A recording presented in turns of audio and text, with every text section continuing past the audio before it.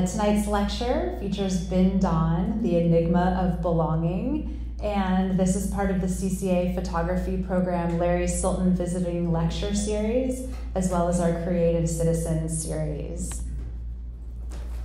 Creative Citizens in Action is a college-wide initiative that promotes creative activism and democratic engagement through public programs, exhibitions, and curriculum connections.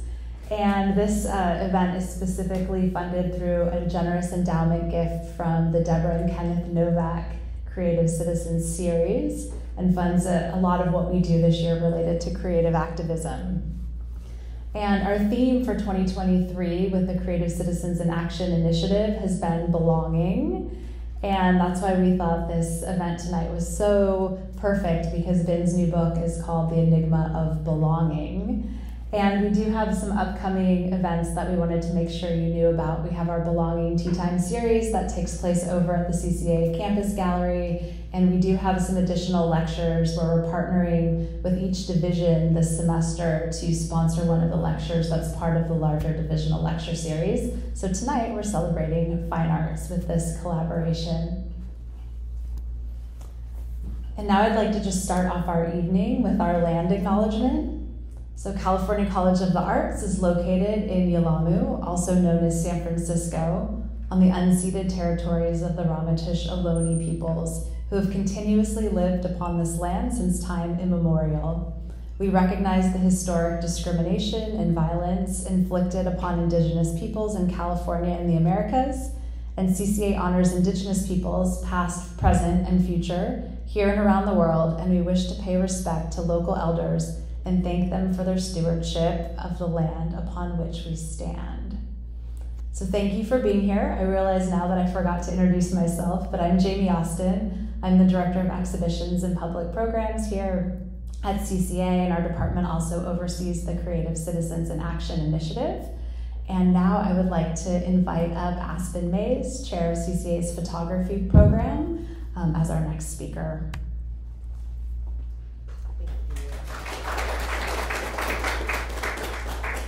Hi, good evening. Luckily, I won't be actually speaking tonight. I'm just going to introduce our wonderful actual speaker, Binh Danh. So, like Jamie said, my name is Aspen Mays, and I'm the chair of the photography program.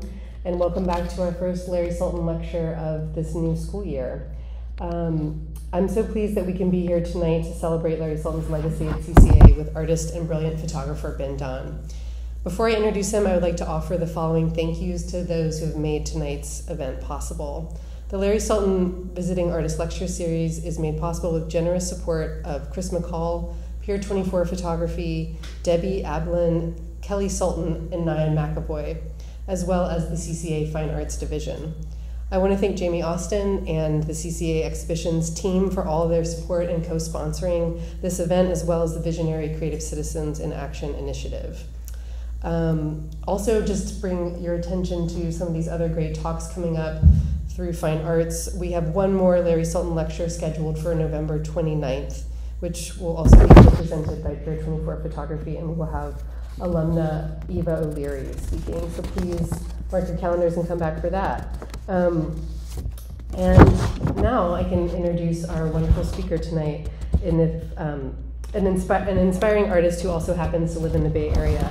If you've ever been lucky enough to see one of his daguerreotypes in person, you will know how truly remarkable and seductive their surfaces are. There's one up right now at SF MoMA in the permanent collection exhibition that just opened, Sea Change. So if you haven't had a chance to see that yet, run, don't walk. So Binh Danh reconfigures traditional photographic techniques and processes in unconventional ways to delve into the connection between history, identity, and place. Danh is noted for his contemporary daguerreotypes of national parks. Their reflective surfaces enable people of all backgrounds to see themselves as part of the beauty of the American landscape. His work has been collected by the Fine Arts Museums of San Francisco, the Museum of Fine Arts in Boston, the National Gallery of Art in Washington, the San Francisco Museum of Modern Art, and the San José Museum of Art, among others. He is an associate professor of art at San José State University, and following the talk, we'll have a Q&A, so just save up all your questions for when Binh is done. And without further ado, Binh Danh.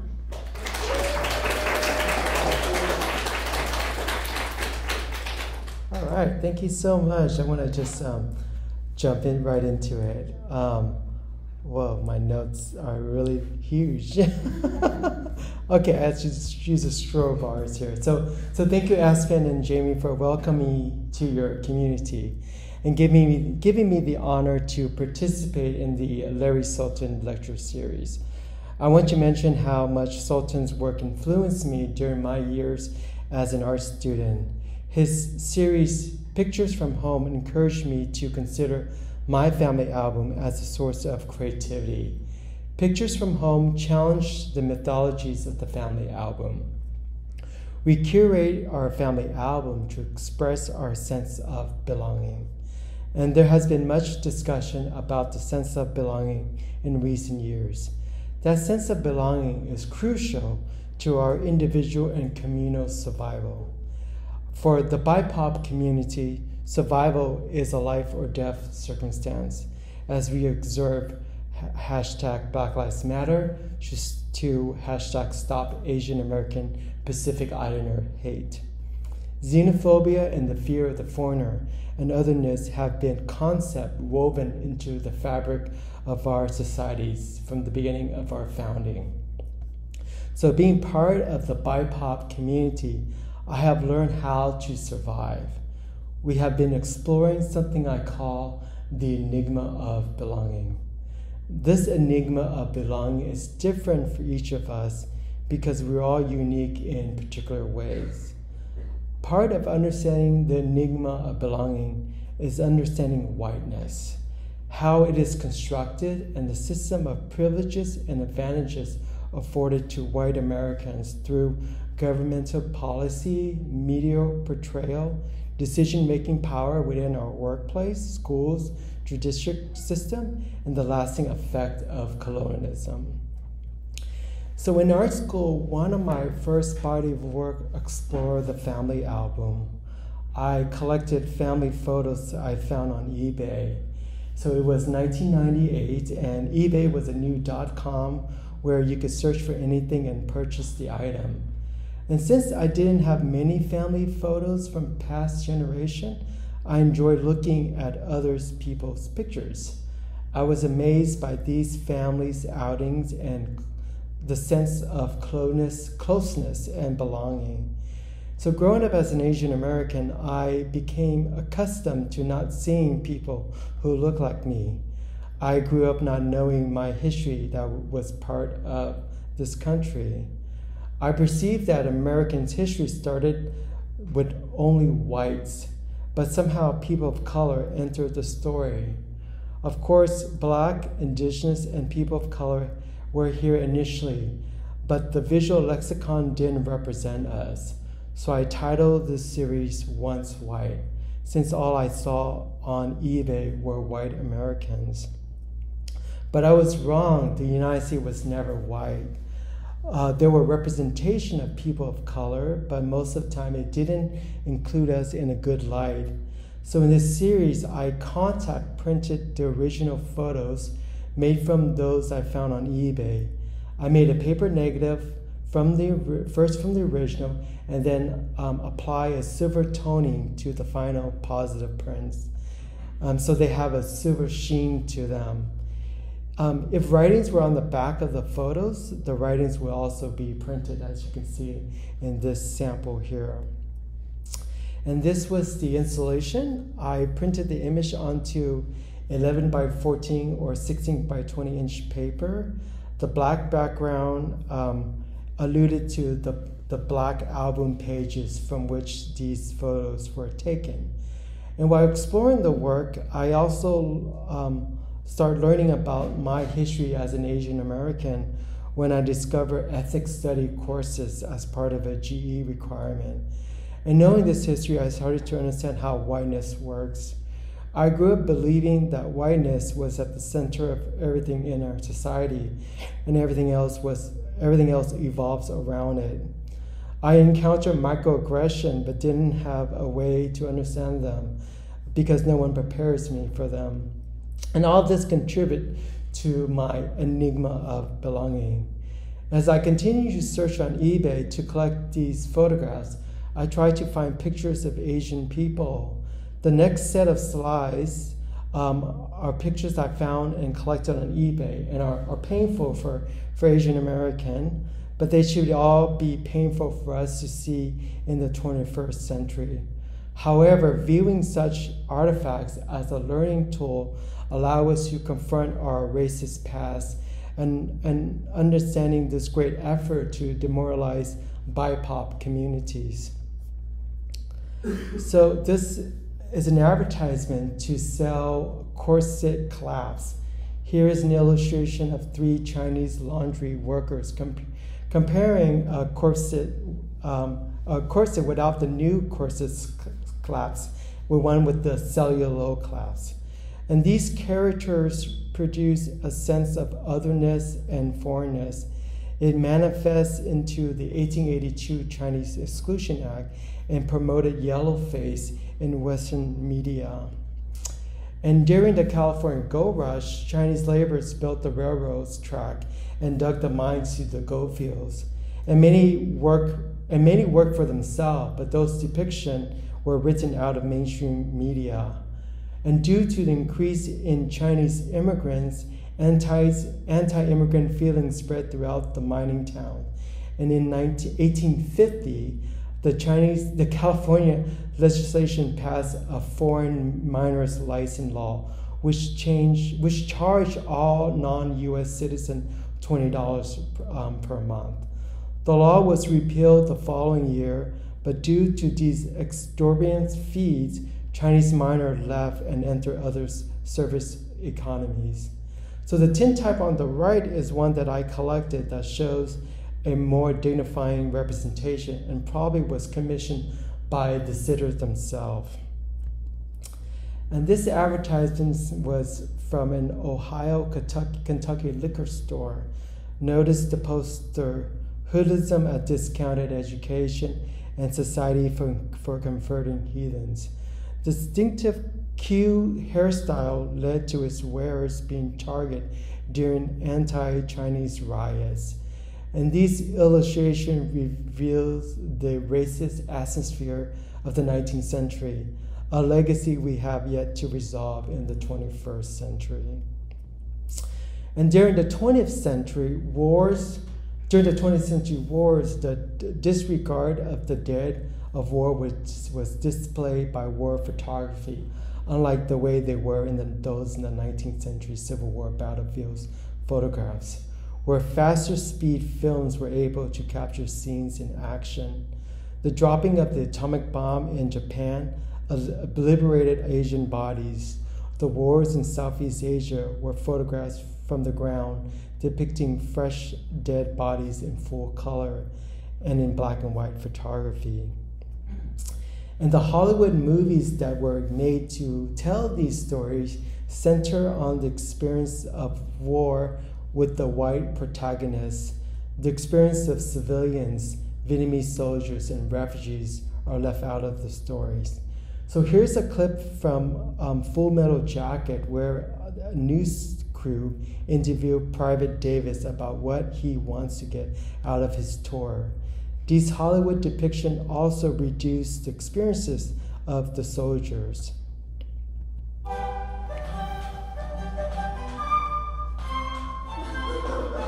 I wanted to see exotic Vietnam, the jewel of Southeast Asia.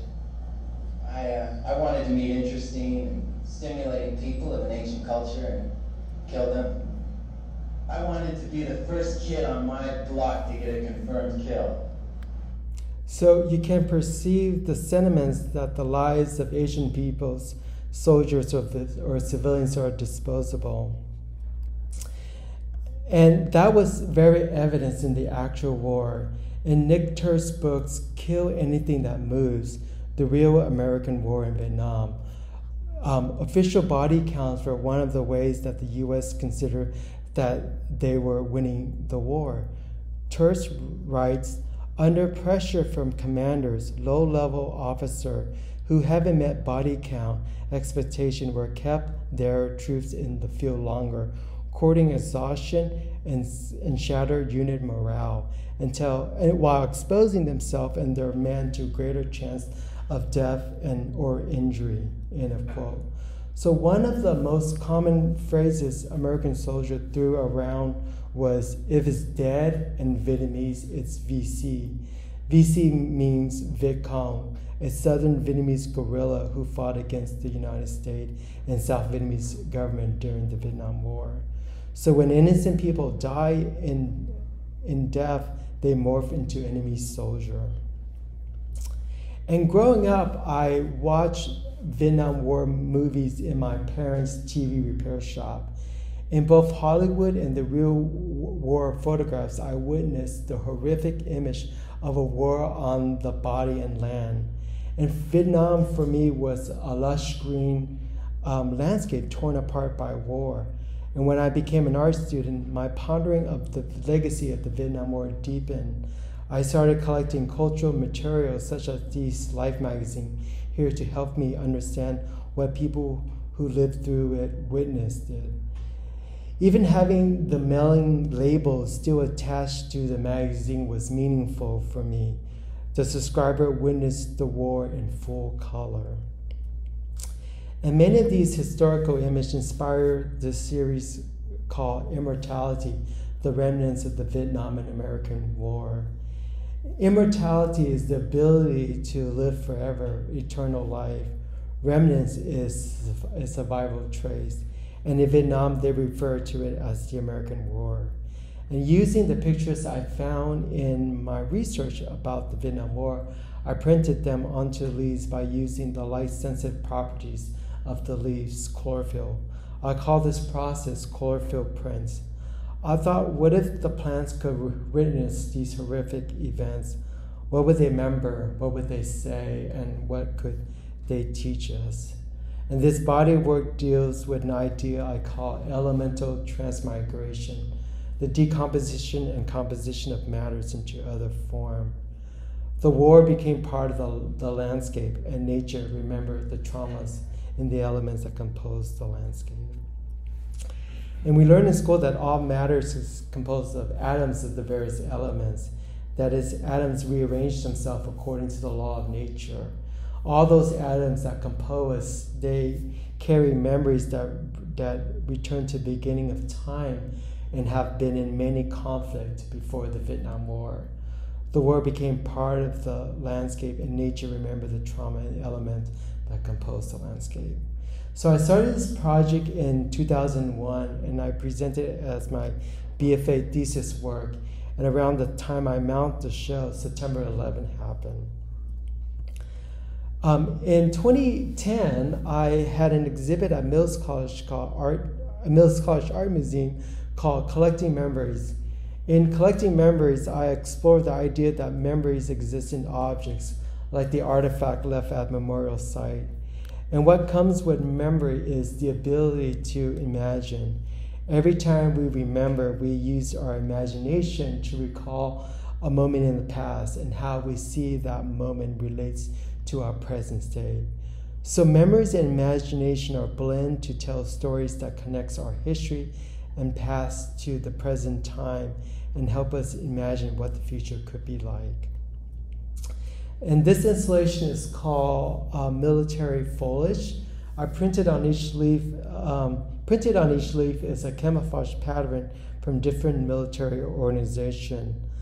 I imagine if there was no end to war, will plants evolve into these patterns of war, as if the plants have the memories of the camouflage human taking over their habitat. And I know camouflage is necessary for military conflict. Without it, soldiers wouldn't be able to hide in the landscape. But there's something much more troubling to wearing camouflage that we rather not think about, is the possibility of death. When one wears this uniform, one already becomes part of the landscapes, stepping into the void and becoming the land itself. And then the artifacts are both public, as in these newspaper clipping, and private, as in the personal photographs of soldiers that soldier carries with them into the landscape. And each of these artifacts is embedded with memories, and they could trigger memories for the viewers, especially at Mills College, where different generation comes together to share ideas. and I witnessed viewers sharing their stories with one another. And it accomplished one of my main goals in an installation, a place for conversation and contemplation. And we all recognize this picture of a B-52 B-52 dropping bombs over Laos. During the war, the United States military used some of the most devastating weapons the war has ever seen. There were more bombs dropped by the United States than all the artillery used during World War II. And to compare how many weapons were unleashed by the United States on Southeast Asia during the Vietnam War, imagine one Hiroshima-sized atomic bomb exploding. Now imagine that happening 640 times over. And today the bomb craters are still visible on the land. I chose this composition suggesting that we are bearing witness to a remnants of war. And for me, the bomb craters are like scars. And scars are reminders of past wounds and the natural process of healing. And today, throughout Asia, finding bombs is like mining for gold. Most of these scrap materials are melted down and exported to Japan. The cars are then shipped back to the United States. And according to the Mines Advisory Group, an organization that clears landmine throughout the world, at the rate they are currently going, it would take about 400 years to clear all the bombs and landmines out of Vietnam, Cambodia, and Laos. So today, people in these communities have been collecting these bombs to recycle them. And most of these, I mentioned that the materials are recycled, and then they're shipped to Japan, and then these cars will kind of come back to the United States. And I always find that fascinating to think about. In the summer of 1963, there was a wave of Buddhist protests against the war and their oppression from the Catholic government that controlled the South Vietnam. This protest was made famous by the Malcolm Brown photograph where a Buddhist monk named Thich Quai Duc set himself on fire. And the car that transported him to Saigon is now a relic at the Perfume Pagoda in central Vietnam, where I made this photograph. And this picture was taken at My Lai, where the massacre occurred 48 years ago. On March 16, 1968, angry and frustrated American soldiers entered the Vietnamese village of My Lai and began a search and destroy campaign. A short time later, 504 unarmed Vietnamese civilians were killed. The massacre was made famous by the Army photographer Ronald Haberle. Haberle did not turn in his film to the Brigade Information Officer. Fearing the film would be destroyed, he sent them off over to the press. And today there's a museum at Sun Mi Village. The U.S. And in this picture here, it said the U.S. Army investigator returned to Sun Mi in November 1960 to ask villagers who have seen the massacre. And then they also found belongings that were found from the victim. For example, here is a wallet of Miss Pham Thi Phan, victims in Sun Mi massacre. And then this is the memorial of My Lai here. So the daguerreotype process has been part of my practice from early days as an art student. The daguerreotype is a unique photographic image on a silver plate invented in 1839. And while holding a daguerreotype, viewers see themselves reflecting the mirror surface of the plate. And for this series, Collecting Memories, I use the daguerreotype process because of its ability to reflect as a mirror, and its ability to, when I make this artist book, that the image reflects themselves. The image on your left is titled The Memory of My Lai Massacre, and the image on the right is The Memorial of My Lai. The monument recalls the angers and pain that resulted as if the victim rose from the dead, having names, memories, and identities.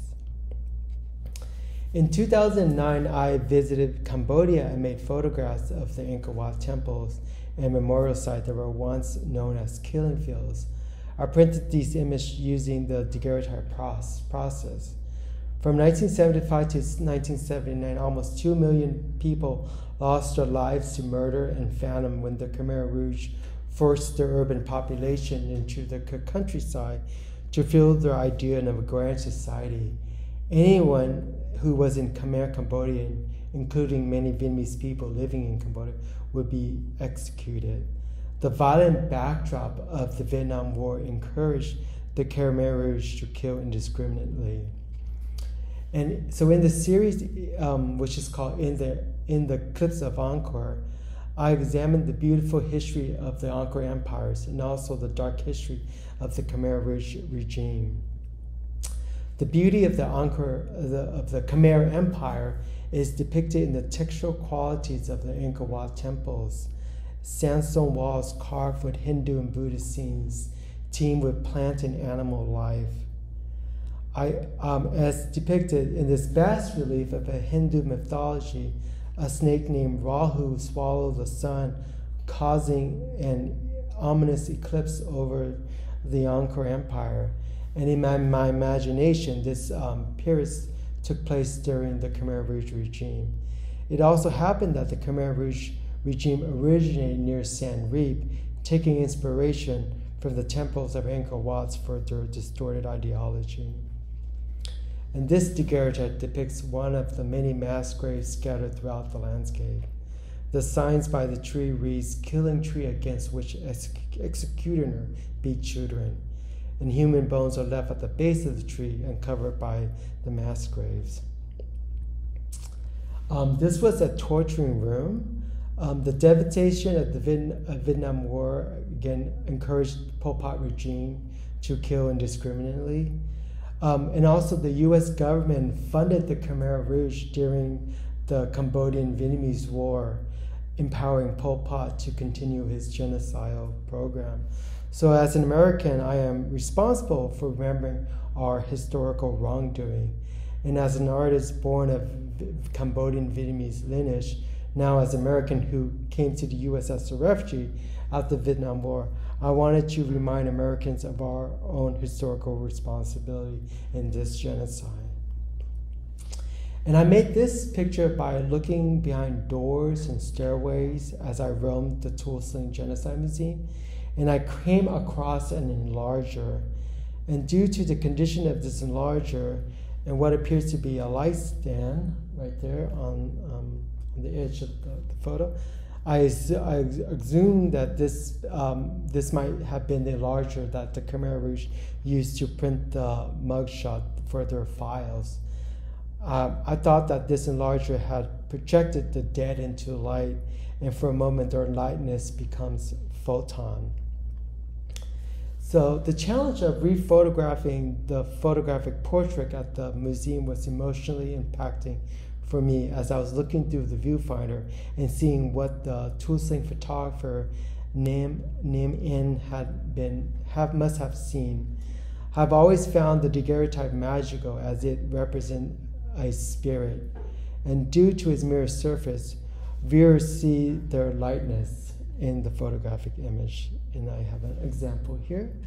The viewer's face also would linger with the scene of the genocide, and the spotlight casting on the daguerreotype plates will project themselves onto the gallery floors and viewer's body, like the way an enlarger will project the film onto a light-sensitive surface.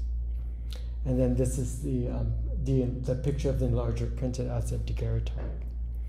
And then I contact the Tulsa Genocide Museum curator about this enlarger, because when I found it in the stairway, it looks like it was just on a pile of debris. So they sent me a picture that they saved the enlarger and they had it now. Now it's in their collection. And then a component of this body of work is colorful prints. And I printed, I made these mugshots I printed these mochi onto leaves so they could be memorial altars. And in a Buddhist practice, there's a Buddhist practice called meditation on compassion, and I hope what the viewer gets out of that by looking at the chlorophyll prints. And then going back to the daguerreotype process, I have made photograms onto silver plates of these chlorophyll prints, kind of harking back to the days of botanical specimen that Henry Fox Talbot used in some of his artistic work. So the Boat People refugee experience. More than 45 years ago, the fall of Saigon in 1975 marked the end of the Vietnam War, prompting hundreds of thousands of refugees to flee the impending communism regime. More people from Laos, Cambodia follow as those countries experienced communism takeovers in the devastating aftermath of the Vietnam War. And now these are video clips from a VHS tape given to me by a photojournalist named Jim Jensimer, who documented the plague of Vietnamese boat people in 1987. So I appropriated these clips, which is now in my book, The Enigma of Belonging. So I had to look into my family archives to tell the story visually. In college, I found this wall-side portrait of my mother, which was commissioned to help her, to help mom find a husband, and resulted in my parents' arranged marriage. The translation is a lonely person on a boat. And little did my mother know that the Cambodian man she was going to marry had the wild idea of taking the family on a boat to flee the takeovers of South Vietnam by the north. And these photos were from my family albums. They were made at Pula Pidong refugee camp as we waited for asylum. We arrived at Pula Pidong on November 6, 1978, and were one of the first groups of boat people. Malaysia, Thailand, Hong Kong, and the Philippines, and Singapore have been considered first asylum countries. Life continues in the refugee camps as people waited for second asylum country to accept them. And on September 12, 1979, a year later, the U.S. Embassy granted my family asylum. Partly due to my father's technical skill, we found our way to the United States. So over the summer of 2002, as I prepared for graduate school, I proposed to my mom to visit Pula Pidong, now the site of an abandoned Southeast Asian refugee camp. And this picture depicts refugees after being rescued arriving at Pula Pidong Island. And today, Pula Pidong is not a refugee camp anymore. It's an abandoned site. My mom and I found remnants of a forgotten community. Pula Pidong officially opened as a refugee camp in 1978 with 121 Vietnamese refugees. A year later, the number grew to 40,000 Cambodian, Laotian, and Vietnamese crowded into the area the size of a football field. And I made this portrait of mom on the beach holding an immigration document that allowed us to enter the United States as refugees. And traveling with her was quite a fascinating experience. She was the one who remembered the events. I was only a baby at the time. And being on the island allowed her to reconnect with this memory, allowing her not to forget the past, but to preserve it and grow from it. And we found traces of history, evidence of despair, hopes, and new beginnings, like this Christ figure being resurrected off the cross. Today, these residues and remnants are gone, clear out and clean up. While waiting for asylum, one can only dream of a new life. In this case, posters of cars were very symbolic. One poster was intact and the other was torn up. As refugees, we were unsure what the future would be like for us. And as people waited for asylum, mythological stories and legends were also created. And one was about a spirit named Father Bidang, who saved people from drowning. And families will dedicate plaques to this figure here, as you can see him pulling a woman out of the ocean. And one of the plaques from a Cambodian family speaks about Thanksgiving, a tradition we celebrate to give thanks in our lives.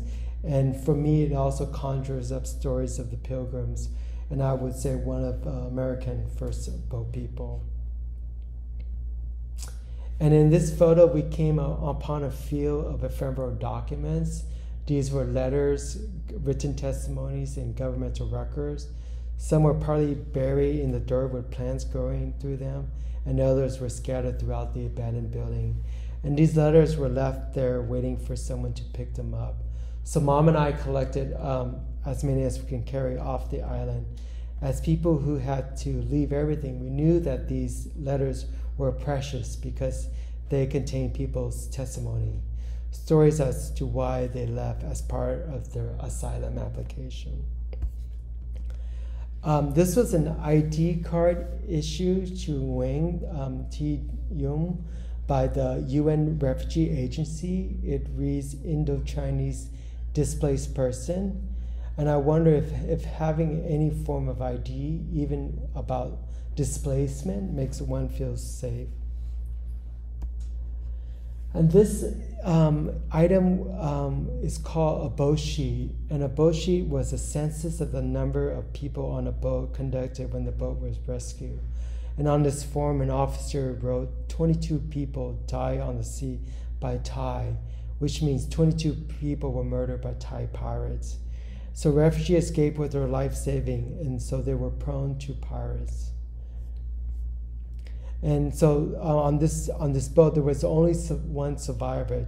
Tran Truong was 15 years old when he was rescued on November 3rd, 1986 at 3 in the morning. It was stories like this that really hit me. Stories like this left lingering in the landscape waiting to be told. So I was very drawn to these artifacts and the stories they contain. I scanned some of these letters and enlarged the part where the paper was decaying. Here a worm ate through the paper, leaving layers of missing information. And I wonder where the information went. Could it all just disappear? So I printed some of these writing onto leaves, suggesting that the content of these documents became part of the natural landscape, and in my imagination, the words and voices echoed throughout the soil, plants, and landscape of the island.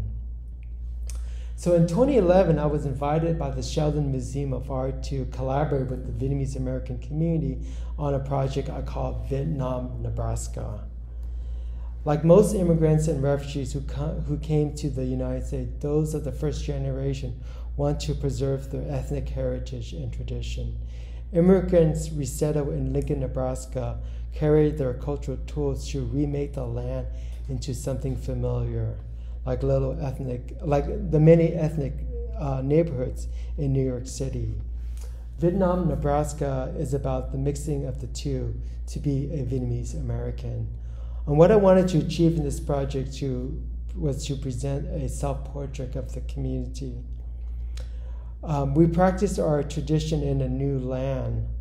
And I love this picture of the Buddhist community of Lincoln, because this American craftsman house was converted into a Buddhist temple. And now this is the larger Vietnamese Buddhist temple. One imagine that you would find a Buddhist temple like this in the deep in the mountain of China, but it's in the Nebraska landscape. And actually, for many years, the Vietnamese community were fundraising to build this temple, and their dream came true when one of their members won the largest mega lottery jackpot in Nebraska. So, this is Tam Vo, owner of Century Nails. This is Tien Nguyen, owners of Vina Grocery Market. And he came up with the name Vina because it is the first two letters of Vit, V-I, and Nam, N-A. And some of you might not know, but Vietnam is actually two separate words, because in Vietnamese the language is monosyllable, so it's actually two words pushed together as one. And it became that way because during the Vietnam War, when they were typewriting, news events, they just wanted to save space. So it became one word. So we see it as one word now. But whenever I think of Vietnam as a country, I always think of it as two separate words. This image depicts the Asian American sorority group Sigma Psi Zeta setting up for their invasion annual fundraiser banquet. A tongue-in-cheek play on the word invasion, the fears of the foreigner, like the 1882 Chinese Exclusion Act, or in the wake of the pandemic and acts of anti-Asian hate in our country. The Stop Asian Hate movement and the resilience of the AAPI community remind us of Americans' ideals of equality, justice, diversity, and our rights to the pursuit of happiness, liberty, and life. And when I was researching the history of Nebraska, I came across Solomon Butcher's photographs of settlers of the Homestead Act. In these photographs, I saw family units, homes, the landscape, and a sense of prosperity. And since the Butcher photographs were made in Nebraska, it was easy for me to make this historical connection to the present Americans. In these portraits of families in front of their homes, I tried to copy the composition of the Butcher photographs. The Butcher photograph depicts Americans then, and the photographs in this project show Americans today. The faces might change, but the dream is still the same, a place to call home. And this is a photo mural titled Family Story. I didn't want just to show you the surface of homes, but the history that accumulates there, what took place inside the homes. So with the help of the student clubs at the university, we collected family photographs to construct this digital mural. And during the exhibit, many people visited, shared stories, and recognized these faces in their communities. And some installation shots here. At the end of the exhibit, I kind of just give these photographs away to the participants. And of course, they were happy to have them. This project was exhibited in 2019 at the Louisiana State Museum at the Cabildo, the former Spanish City Hall of New Orleans, and the site of Louisiana Purchase in 1803. In this project, I explore how Vietnamese Americans farming communities adapt in response to their adopted landscape. In Vietnamese, San La, which is the name of this exhibit, this project means green leaves, the plantain sprouting out of the rich, fertile soil of the New Orleans area. As a Vietnamese American child growing up in California, the camouflage uniform worn by actors in Vietnam War movies haunted me in the innocence of my child's mind. The color green was associated with war, military death, and Agent Orange disfoliation. And later in my adult life, Vietnamese cultural greenness was redeemed in my mother's garden, where Asian organic vegetables were grown to make the delicious Vietnamese meal that nourished my siblings and me. It was also where I had the idea of printing image on leaves through the action of chlorophyll, which became one of my signature works as an artist. And when I was invited to visit New Orleans, I was already wondering about what Vietnamese people there grow, given that the climate is humid, subtropical, similar to what they would find in Southeast Asia. I marvel at what I saw in this garden: hanging winter melons, elephant ear stalk, red-tide chilies, rice paddy herbs, okra, bitter melons, and lemongrass. And the lemongrass is significant for me, as was one of my first earliest childhood memories. I recall my sister carrying me as my family and I gathered wild lemongrass growing along the highway in our first few weeks in America, until a neighbor informed us that we should not do that. It was a survival skill that we carry with us when we left the refugee camp in Malaysia, where gathering and fishing were to supplement the ration the UN Refugee Agency gave us. So these garden portraits in this series represent the Vietnamese community's strength and the immigrants' ability to adapt in their new homeland. Many participants expressed that they care for a garden to watch it blossom, nothing more and nothing less. It gives them peace of mind to connect with the land and air. And I just want to show you the climate that this Vietnamese community lives in the Gulf Coast area. So these are some clippings from some news events. For example, one is the wars between Vietnamese fishermen and the KKK signal a new type of white supremacy. And decades after clashing with the Klan, a thriving Vietnamese community in Texas. So for the past decade, I have been visiting national parks and the American landscape, making daguerreotypes to contemplate the sense of belonging.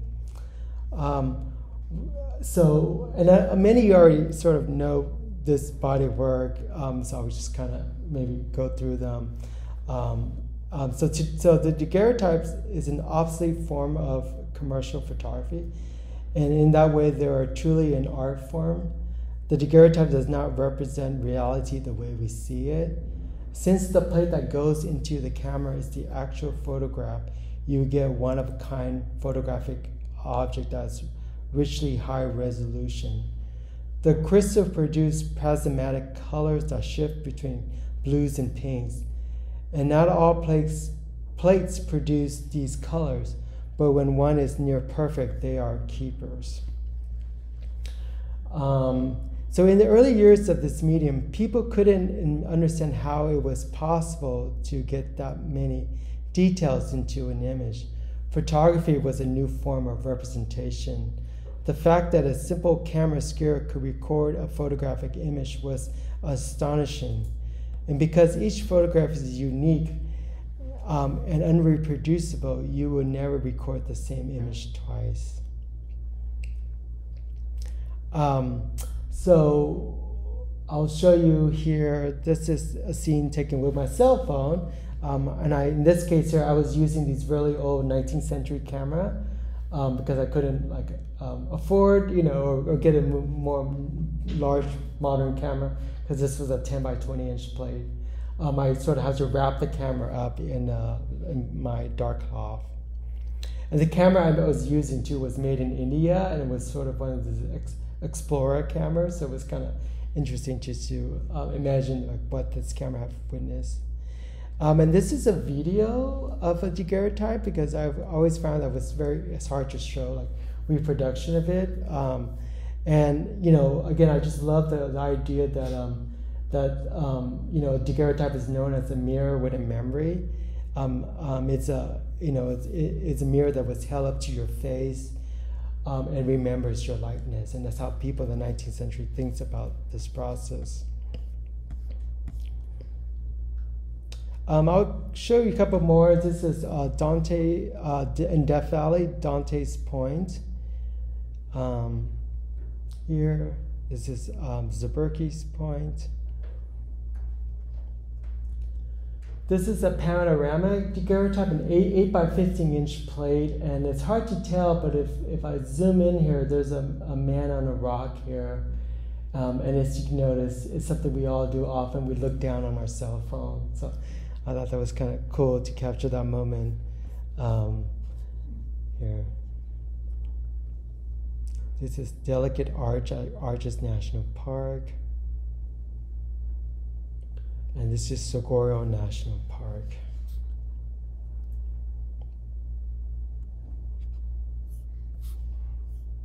One over here. Let me double check. I have a couple more slides. I'll just keep going forward. Canyonland. So yeah, I've been working on this project for such a long time, and it's not something that I think is completed. This is Newspaper Rock Historical Site, where you will find petroglyphs on the way to Canyonland. And And photographing petroglyph is a way to explore the park's dark history, especially with the creation of the national park as a tool to remove Native Americans off their land. It's a monumental valley in the Navajo Tribal Park on the Utah-Arizona border. Spiral jetty. So I mentioned landscape. American landscape is sort of part of this body of work. This is, of course, Timothy O'Sullivan in the Shoshone Fall, and I also have daguerreotype of Shoshone Fall. Some of you might know that actually is Timothy O'Sullivan in the picture right there, posing. And of course, little is known about his life. If he was either born in New York or immigrated with his parents at the age of 2 from Ireland in 1842, and he died at the age of 42 from tuberculosis. So it's quite amazing. I'm much older than Timothy O'Sullivan now in my photographic career. And this is Shoshone Fall here. So this is the Shoshone Fall as a daguerreotype.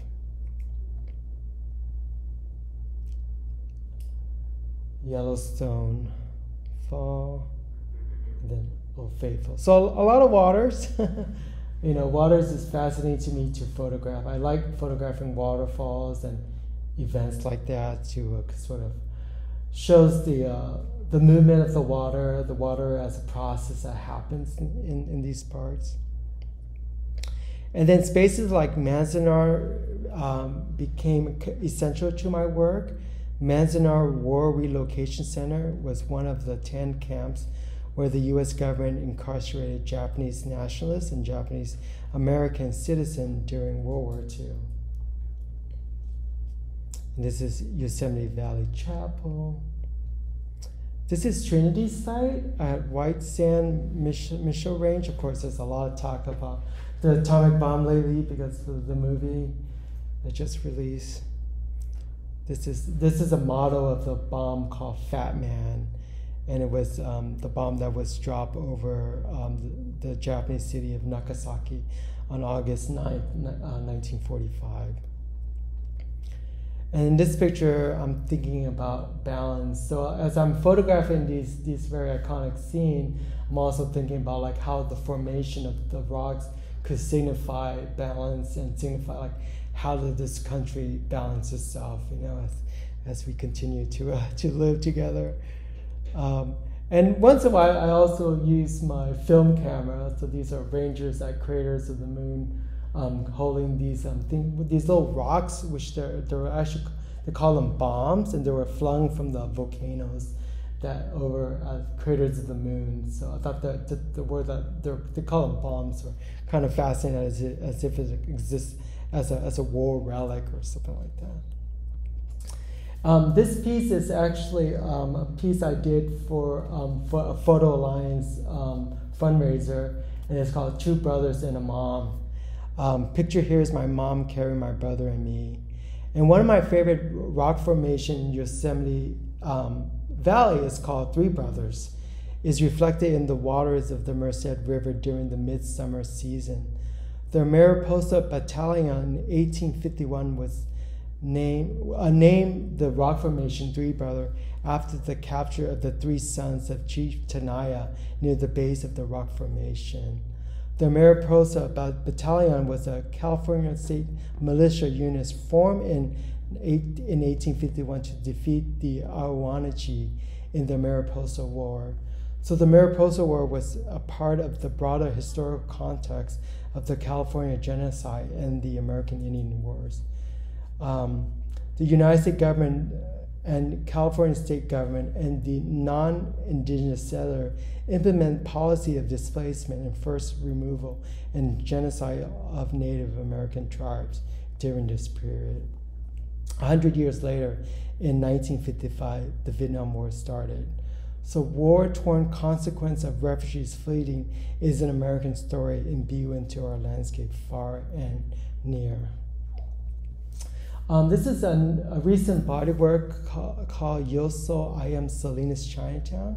And in this project, I engaged with the Salinas Chinatown community to make daguerreotype portraits of them and to tell their stories.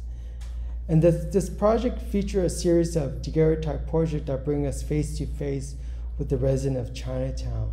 Salinas Chinatown was established on Soledad Street in 1893. It was home to successful waves of immigrants' labor that formed the backbones of California agricultural economies. Chinese in the 1860s, Japanese in the 1890s, Filipinos in the 1920s, and Mexicans in the 1940s. There were ethnic communities coped with marginalization and discrimination as they coexist and sought to establish homes and livelihood as immigrants' labor. And so this is a daguerreotype of Salinas Chinatown. As these communities dispersed with urban renewal in the 1970s and 80s, Chinatown deteriorated, business closed, and buildings were boarded up. Today it is known for its homeless shelters, soup kitchen, than its rich history. The story of Chinatown's past gives insight into the contemporary struggles around immigration, integration, and social cultural marginalization. And I became interested in Salinas Chinatown after reading this article on KQED called, the headline was, "Can Salinas Chinatown Design Its Way Out of Violence?"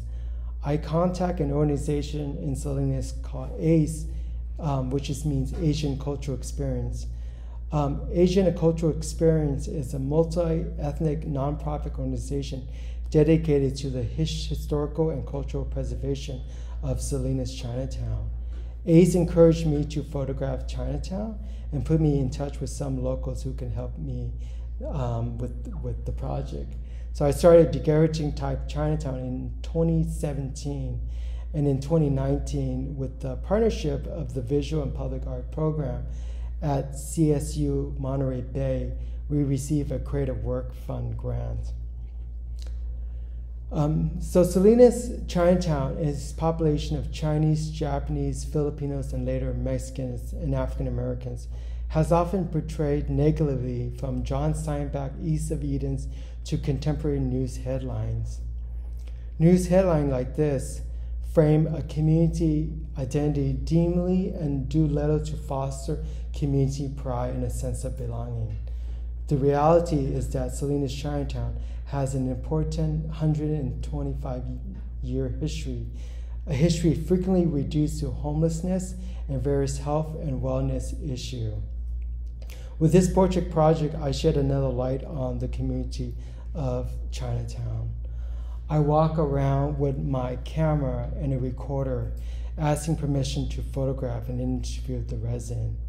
And sometimes I have my colleague, artist friend Angelica Miro, who helped me with the Spanish communication.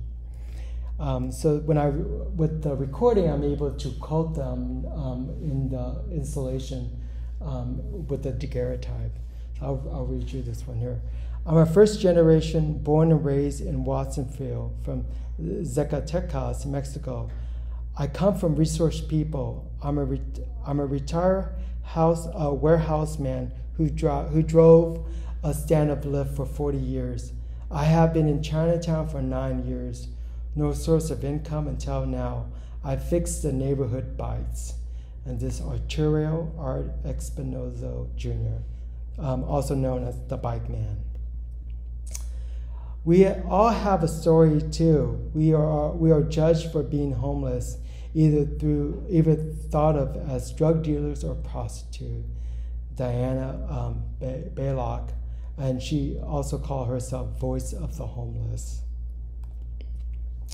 I was a Marine. I worked at Johns Hopkins.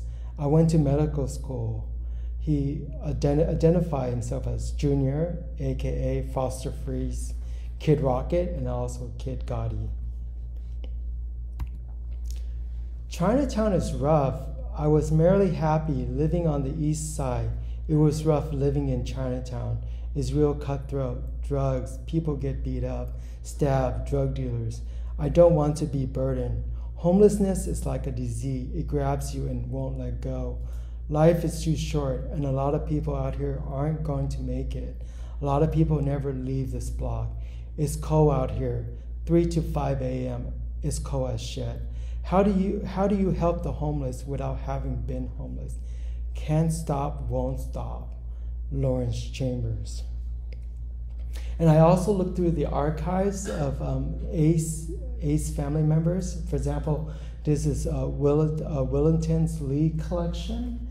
And then I made a daguerreotype of Willington, and I used this backdrop of this photograph here. I was born and raised in Salinas, Chinatown at 12.5 Soledad Street, where I lived with 3 generations of my family in the back rooms of my grandfather, Shorty Lee, Hopkins Lung Company, general merchandise store. I remember every nook and cranny there. And this is in the installation here. And Willington told me that teenager in the picture is his father, was his father. So, and this other daguerreotype is, I learned that the longest running Filipino newspaper in the United States, the Filipinos Mail, 1930s to 1980s, was published in Salinas, Chinatown. And this is by Jean Van Wa. And show you some installation here. This is Maria de la Maria, was how she identified herself. And I also did some recording of interviewing some of the participants with this Salinas Chinatown backdrop. And so in the next clip I'm going to show you is a clip of her being interviewed. And it's not translated, so there's no English translation.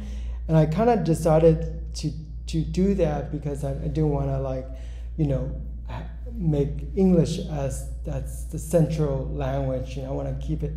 If you don't speak English, you don't speak Spanish, then you don't speak Spanish. But it was amazing during this interview. She just kind of started to sing. So then this is a clip of that.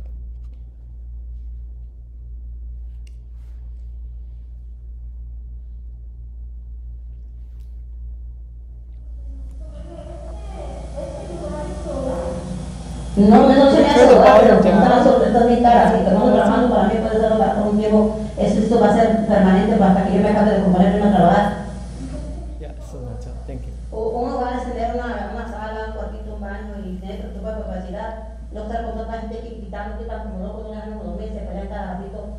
Y luego la gente que nos ayuda más, la gente que vive de fuera, nos traen comida a la gente propia de tamalitos y nos ayudan. Ellos saben que a esa gente no les da de comer, les traen su comida, es lo que les ayuda. Hay gente buena de iglesia, hay gente caritativa que hasta nos trae taquiza y eso, la gente se revive. Entonces ellos son gente que son almas perdidas. Yo les canto canciones de las 100 ovejas, de las canciones en la noche, y dicen, ¿por qué cantas? Pregunto yo, porque somos ovejas perdidas, descarriadas. Se escucha la abeja que dice, ¿eran 100 ovejas? Eran 100 ovejas que había en el rebaño. Eran 100 ovejas que amante cuidó, pero en una tarde, al contarlas todas, le faltaba una, y triste quedó. Las 99 dejó en el abrisco, y por las montañas a buscarlas fue. La encontró gimiendo, temblando de frío, la cargó en sus brazos, limpió sus heridas y al final volvió. Esta misma historia vuelve a repetirse. Todavía hay ovejas que arrebundas vagan por el mundo, sin Dios, sin consuelo, sin Dios, sin consuelo, sin Dios, sin consuelo y sin su perdón. Las 99 dejó en el abismo.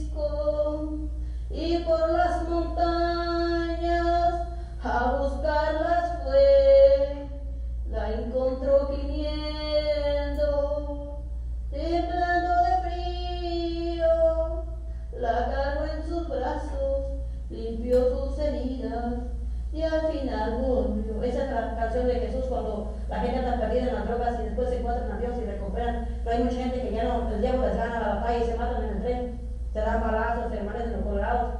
Hace 2 días un muchacho se murió de droga, los dos se murieron de pasajón de droga, eran amigos de mi novio. Y así son, mucha gente se va sin Dios, sin consuelo y sin Dios. Esa es una alabanza que a mí me nace el corazón, me la canto. No soy santa, pero siento que yo le debo mucho a Dios, de lo poquito que Él me da, poquito una canción le regalo a Él, y es mi poquito que Okay. I'll show you a couple more installation shot, and then lastly I'll show you what I'm kind of working on right now. I'm working on a project called, I don't have a title for it yet, but it's actually for Houston Photo Fest, and it's the theme of the group show is critical geography.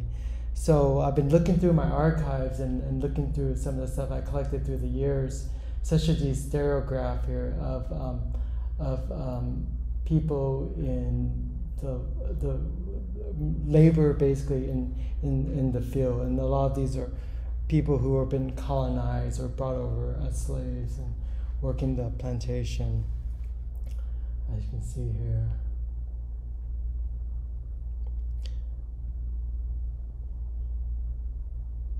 So I've been appropriating these imagery or borrowing these imagery, which I actually like the word better than appropriation because it's a whole particular art, genre itself. But I've been printing them on silverwares using the daguerreotype process. You could faintly see an image there. It's not as successful as I wanted to, but I been using other. I found some other plates, and I think this one's a video here where you can see where I had to take copper plates and plate it. It's a really long process to make this happen. But I was telling the student today, this was like a 25 years idea. I had this idea years ago, and now just sort of getting around to experimenting with it. There's the thought about the accumulation of wealth through labor, things like that, the accumulation of generational wealth by a particular group in our society. And let me show you the last slide here. This is taken from this photograph. So recentering, the Asian body. So I can open up for Q&A if anyone has any questions.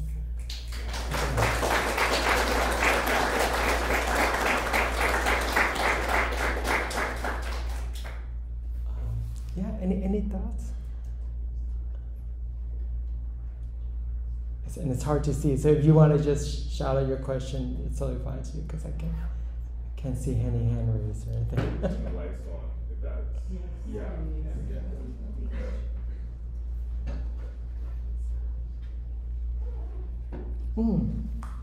Is that a hand raise? Okay, great. Yeah. Hi, I'm Charles. I just have a question. In photography, there's always this question about the decisive moment, right? I'm not going to ask it in the terms of your decisive moment when you made a photograph, but I'm curious as to what your decisive moment was when you decided, I am going to be an artist. I think that's important for a lot of folks here that are students.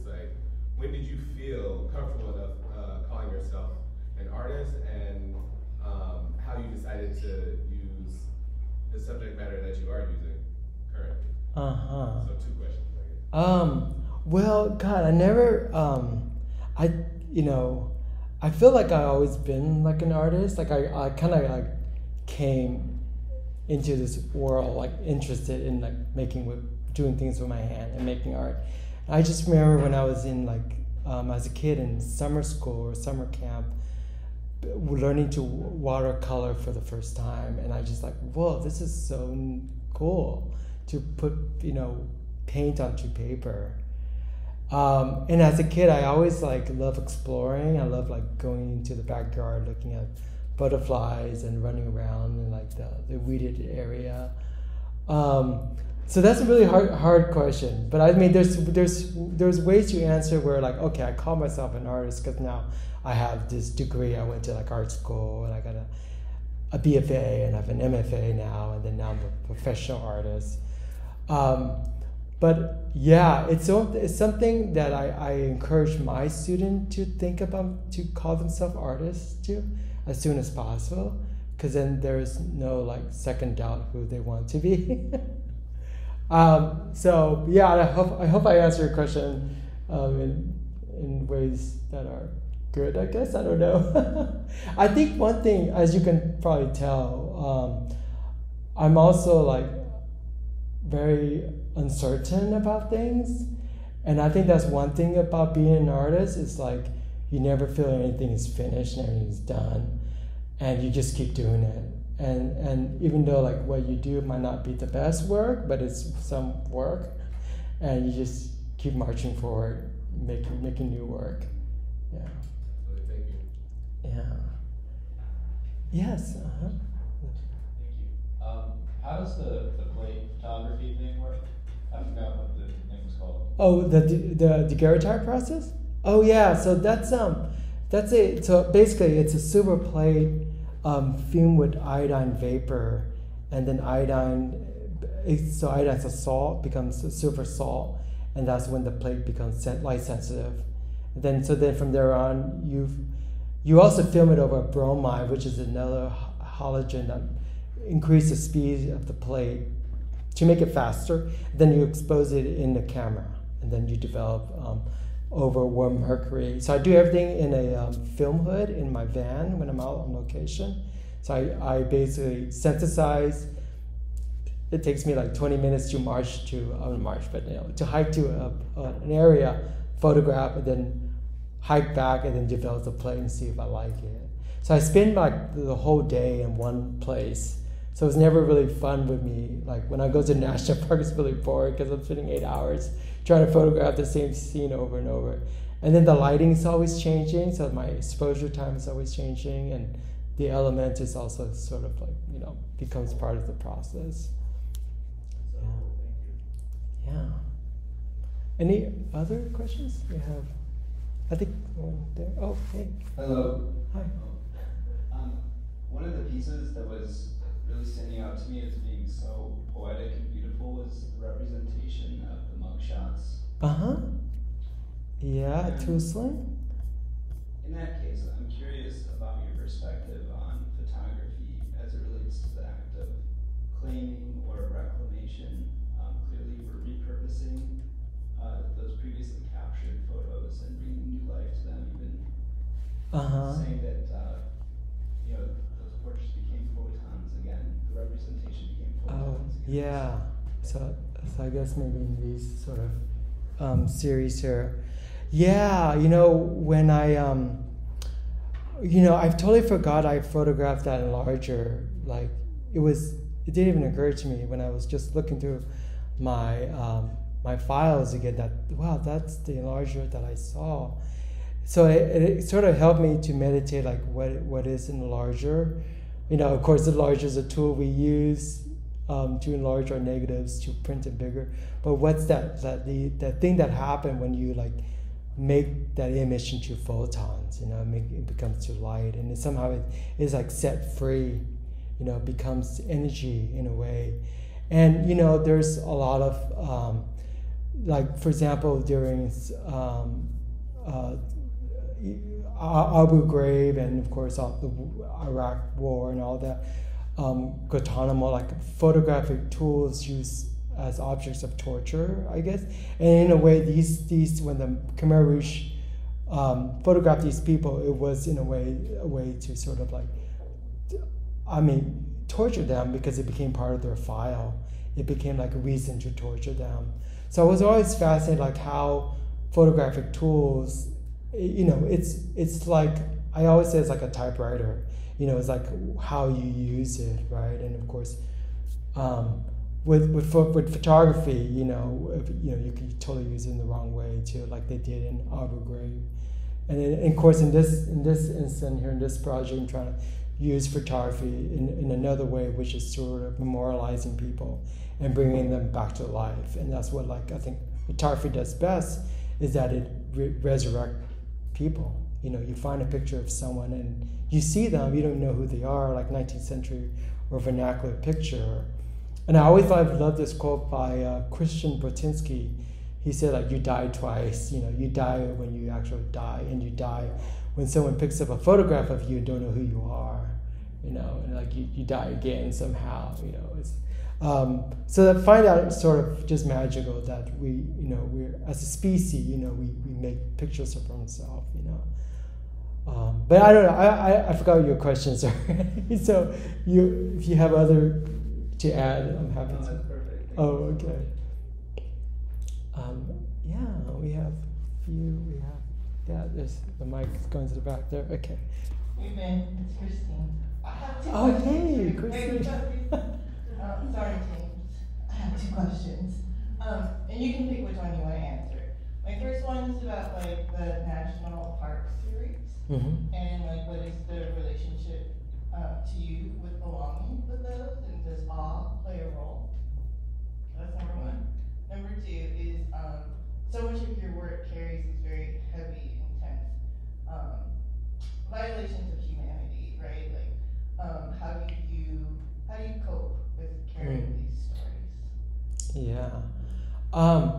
So, two great questions, and I feel like I have to answer them both in some ways. But the first question about awe and the national park, and you know, it just all dated back for me, like always wanting to go camping, going out into the wilderness. But you know, my parents didn't think that was something we should do because, you know, they associate the word camp to refugee camp, and it was something we did for real. We were in a refugee camp. We were in the elements. But for me, like, I was going to my best friend's home. He was a white boy, and seeing pictures of his family going camping, I felt like, oh, I want that too. So, you know, the national park is complicated in that way is because it was designed for Americans to feel rooted to this land, right? It's designed for all Americans, but of course not all Americans are accepted there in ways, you know. First, just getting there, it costs a lot of planning and time off and work or money. It's also, for me, like, you know, when I started this project in 2012, it was my first time to National Park, to Yosemite Valley. And it was like sort of like navigating through these like really conservative part of the country where you see Trump signs and stuff like that. And then you get into the national park, you pass this gate and you feel like you're in this federal land. And like all that's imbued with, like, you know, this idea of the Constitution and life, liberty, and the pursuit of happiness and stuff like that. So that part for me is the awe part, you know, even though for most people, like, the awe is like the actual event that's happening in front of them. The waterfalls, the rocks, you know, all of that. But for me, the awe that this was created in some way for this idea, yeah. Now I forgot your second question. Do you want to re-summarize your second? It's about coping with Oh, yes. Well, you know, so when I was a kid, I mean, again, just growing up, seeing imageries of war, I wouldn't say I'm like desensitized to them, but it was something I was very attracted to. Like, these were like life and death situation, whatever it is. It could be war, it could be racial violence. You know, it was just stories like that kind of, you know, like a lot, you know, makes me imagine like what, like being at that moment. You know, it's kind of weird to say that, but it's like I'm trying to like picture myself at that event. You know, if I was involved in, or if it happened to me. So I mean, through the work, I feel like I'm like somehow packaging it up in a different way, so then my audience and viewer could also look at the work and not turn away, like we will turn away by looking at war photography, you know. And it's so easy today when we're online, when we see image of war, let's say, you know, Ukraine or something like that, it's easy for us to click away. But I think that's like the power with art, is that it's able to take a subject and transform it in a new way for us to understand it. And it doesn't, of course, it's not going to reach the massive, but at least it reached a certain amount of people, and hopefully that would change hearts and mind. Yeah. Yes. That actually kind of naturally leads into the question I wanted to ask, which is really sort of about audience, just because I feel so very privileged to know of you and your work and consider you to be one of the most profound thinkers and profound feelers and empaths in the world, and creating these truly magical objects. And I was just wondering if you could just further expound a little bit on what you were just about to say, maybe more about audience. Like, what are the strategies? How do you feel about reaching the widest audience? Because I feel like my access to your work comes from a real place of privilege in terms of how I get to it, from cultural organizations or in a lecture hall at an art school. How do you feel about strategies about audience and making sure indeed that you reach as many people as possible with some of the most profound work that exists on the planet? Wow, that's an interesting question. And since, I also, of course, we all work in the arts, and we work with it within these parameters, where we have shows, we make the work, we have shows, and we exhibit, and we try to, display the work, talk about it, and I've been using those methods, and I haven't really figured out another way, because I'm not like a street artist. I'm not, I don't have a big Instagram follower, under 2,000, or something like that. Yeah. So it's an interesting question for me to think about, but I don't know if I'm trying to reach like the mass, in a way I would like to, but it's not something I'm also really after too. I mean, for me, the one of the things that must have done so much my career lately was just the book being published. And I was telling the group of students today, but that only has 1,000 copies. It's not like it's gonna, reach everybody. But at least it somehow kind of gets onto other decision makers, curators, desks, and hopefully that could also foster more exhibit or dialogues. And but my audience is like my audience. I think that's the one thing that I don't think I have an audience. An audience just kind of come to the work. And I mean, when you're making work, I know you probably heard this before, where you're your first audience, which is true. I'm my first audience because I'm trying to figure out what's this thing I'm doing, what's this subject about, what I'm going to discover, where am I going to break new grounds with the process. So it's sort of for me working through the process for myself. And, if I'm fortunate, I'm able to share that with people. And I've been really fortunate in my art career to be able to do that, to be in a room with you all and talk about the work, It's, and it's not always an easy thing for me to do, too. So, as you can tell. But I'm happy to be here. Hi, my name is Jijimi. Pleasure to make it to your presentation. But my question is, with you sharing all the different photographic processes and how complex they are, is photography something that you see part of your spiritual practice, or is this something that is a bit just technical in that realm? Oh, that's really interesting. I love this question. First, photography has always sort of been with me. And as I mentioned, because the lack of photographic imageries I had growing up, but also it was also on our family altars, like pictures of the dead. So talk about spiritually. I mean, that's what my mother would pray to when in moments of her life, she needs help. She calls to the ancestor. So the picture, the photographic of the family members were as you mentioned. It is a religion. It's you're talking to the dead, you're talking to God, and it's funny too, because in alternative processes, there's always a phrase you just pray to the photo gods, whatever that means, that this thing happened for you, everything lines up, and I think that's in working this territory is where the magic comes in. So yeah. Thank you. And also just to echo your sentiment about recentering and focusing on the Asian body, that towards the end of the presentation was really powerful for me. So Oh, great. Thank you. Any other questions and thoughts? Oh, we have one. Yeah. Okay, so I will go with the last question, yes.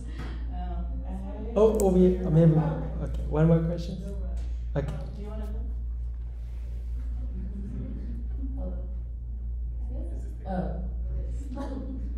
Hi. I had a question about materials, and if for your chlorophyll prints, if there's like any significance or specificity around the specific plants you're using, if those choices are purely technical, and which plants maybe make the best print, or if you have any specific choice behind each plant, if they have Yeah. Well, when I was working on the work about the Vietnam War, immortality, I was trying to use plants that are native to Southeast Asia, the tropical plants, to sort of tell that story. I did this other body of work, which I didn't show tonight, about the Civil War, and I collaborated with a poet. And in that project, we use leaves from the South and things like that, stuff we sort of just pluck off the ground, like coastal leaves. And we also use some witness leaves or witness trees. Leaves of witness tree with the Parks Ranger's permission. We were able to print imageries of Confederate and Union soldier on these witness trees leaves. So that's play into that history. So something that touch goes deep into the soil in the time period when the events happen. So, and then the other part too, some of it is technical too, like what works best, to make it happen. Maybe one last question. Yes, last question. I was thinking about your last series and the material, why you choose to print on the plate. Yeah. What's the connection between this plate and the archive photos? And also regarding to your sentence that's saying objects holding memories. So it's like these plates are the objects. Yeah, so the idea was to print on maybe go to this sample where these are like sort of 19th century silverwares, or even maybe some are they're not really from that time period, but the design kind of harkens to wealth and imperialism, colonialism, so it's accumulation of wealth through forced labor, through the economy. So kind of like for me, what I wanted to just highlight that, the effort for people who've been colonized, which is a lot of people of color, that wealth was really built off on the labor of these land, so that sort of signified that, just like to look into a silver platter and then see like the imageries of plantations and so the other thing too is like this now, like a lot of these pictures were made for like the colonial gaze, where I imagine it would be Anglo people buying stereograph, looking at these as something to be proud of, like be able to maybe in their mind like civilize and build these like sort of plantations. But I wanted to have like crop the picture where the people and stares back at the viewer, like stare back at us. So that's the reason why these crops are really tight,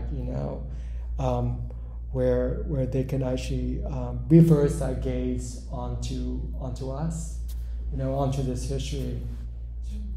So hopefully. People who never can't afford to eat in the single print. Yeah, but also in a way, I feel like a lot of like the way I use pictures of the past is also to give these people justice, you know, because of course they didn't agree to be photographed. You know, for example, this carte visique is so strange, of this, you know, man in the middle, white man in the middle with the two, you know, servants, and one is like sitting on the floor, one is, you know, it's sort of like bringing, pulling the attention to them, but also allowing them to tell like their story and tell their story through, you know, our imagination of what that could be. So, yeah, all right. Well, thank you so much.